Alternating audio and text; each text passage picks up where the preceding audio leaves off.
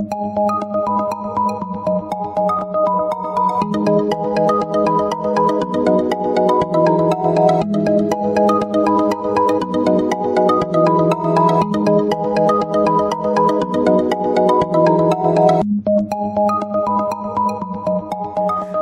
Leo, this is your forecast for the month of February 2018.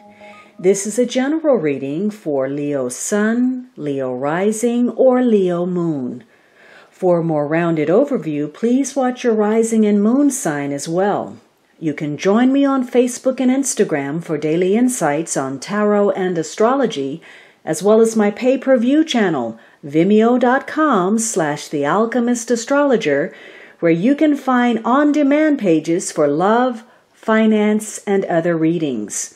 Your weekly readings will always be free here on YouTube, but if you'd like to support me on Patreon, I'm now at patreon.com/thealchemistastrologer, and all of this information is down below in the description box.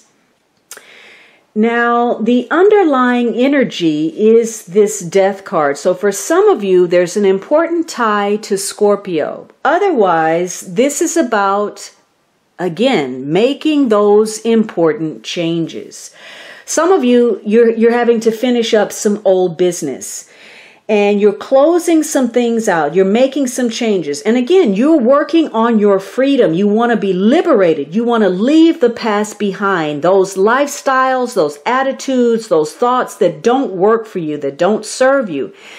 And even if you're resistant, that wheel is going to turn. There is some change coming, and it's inevitable and likely irrevocable. But as much as it may be uncomfortable, it's also going to be empowering.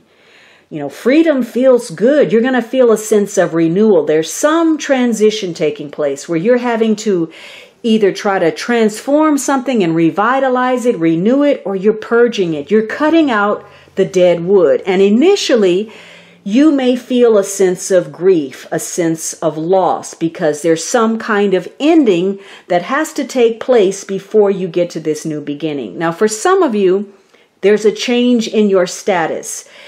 That status could be your connection to another person. Maybe there's some changes in your marriage, in your divorce. Maybe you're going to have a baby. Maybe you're going to become a parent. Maybe you're going to start a new job. But maybe you're going to have to end some things first. You maybe have to quit your old job before you go to the new one. Or you want to start a relationship, but you got to close out the first one. Or now you're not just going to be carefree and, single, you and your partner. Now there's a baby in the mix. So there's some changes that are taking place. And you're letting some things go. You are reincarnating, regenerating. So you may be undergoing some major change, or you may be meeting people who are agents of change in your life. Whatever it is, there's something you're facing on either end of the spectrum. Perhaps some fantastic opportunity or some incredible challenge. And you're going to have to meet your best self. You're going to have to find a new self in order to survive. You're going to change who you are. And this is going to be a period where you're going to welcome these changes, because you're going to be looking at where you haven't been growing, what has been deteriorating, what has been stagnant, what's old, what's confining, what's uncertain, what's unstable. And you're going to want to get away from that. Because this is a period where you want to build on your security and you want to provide for yourself, and you're motivated about that. So again, you could be making some changes in your relationship. All of them won't be ending. They may just be transforming. You may be changing some aspect. You may be tweaking your partnership so that they work out better for you. And maybe you're forming new ones, or you're resuming old ones, but you're making changes. And you're willing to go with the flow. There could be some curveballs this month, but you're willing to deal with the unpredictability of it all in order to get to that solid ground. Now again, some of you are stuck. You are stuck and tempted to keep going over unpleasant circumstances. And you're doing it because it allows you to stay at war. It's a lot easier to decide that you can't do this or that because of this other person or this circumstance. And so you close yourself off to opportunity, to other people, because if you don't go with that, then it means you're accountable for creating change. Now, this could be a month where some secrets are released. There's something about your situation that either you're so focused on one thing that you can't look at anything else. There's something you're not seeing. In some cases, there's something that you're hiding.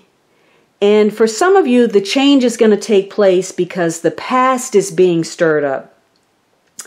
And there may be need for change. Something may need to come to the light. And the Death card is all, it has a deep connection to Pluto. And Pluto is about digging deep, finding that hidden treasure. What is lying beneath a situation? And it frequently shows up, maybe in some form of stress or crisis or something very intense in order to create that transformation. So some of you may be focused on issues of intimacy, sexuality, or your value system versus someone else's, or jointly held resources or property. Maybe you're dealing with, forms of large sums of money that are tied to inheritance or legacies or wills or insurance or debts or mortgages. Others of you, this could be having some kind of psychological breakthrough. And some of you, maybe there's a healing issue where you have to make some decisions about having surgery or, just creating some kind of deep change. Now, some of you've become your own little island. You don't want to work things out. You don't want to work on making some changes in your partnerships. When the opportunity arises to have a discussion, to clear the air, you decide to close off, to turn off, to walk away. And obviously, that's not moving you forward. And the longer you decide to stay stuck in that place, in denial, in resistance, then your situation is not going to improve. You're going to stay hanging in limbo. Now, the Death card can frequently bring issues of power struggles, manipulation, obsession, compulsions, underhanded maneuvers, backroom bargaining. And those may be issues at hand. But this is also about your own power, the power to regenerate, to renew, to reinvigorate, and that's going to be tested. So you're facing something in some aspect of your life, whether it's materially, physically, emotionally, psychologically, and how determined you are to deal with it. What your survival instincts are and how they kick in decides whether you're going to reach the mountaintop and find a better path. Now, this is going to be an especially emotional or significant month for you. You have 3 major cards, and you're ending on a major card, which says that to a large degree, a situation is out of your hands. And it's focused on your status, your attempts at success, at recognition, at achievement, at dealing with authority figures, being seen as an authority, and how stable your circumstances are, your sense of security, how you fit into the group, where you stand as far as a situation.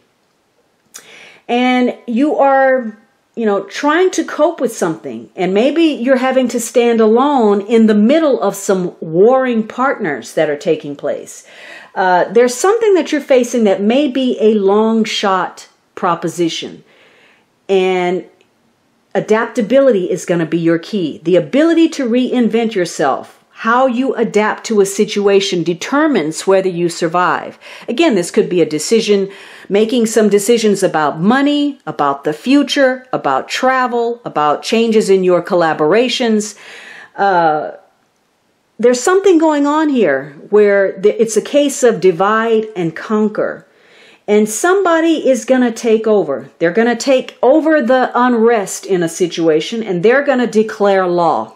They're going to lay down the law. They're going to try to improve the situation because there's some debate going on between parties where everybody's weighing in, they're giving their point of view, and yet at the end of the day, nothing is getting resolved. So somebody's going to step in because while all of this is taking place, there are casualties of this. Somebody is suffering. All right, Leo, I hope you enjoyed this reading. Be sure to subscribe so you don't miss anything. And of course, you can always book a personal reading at thealchemistastrologer.com.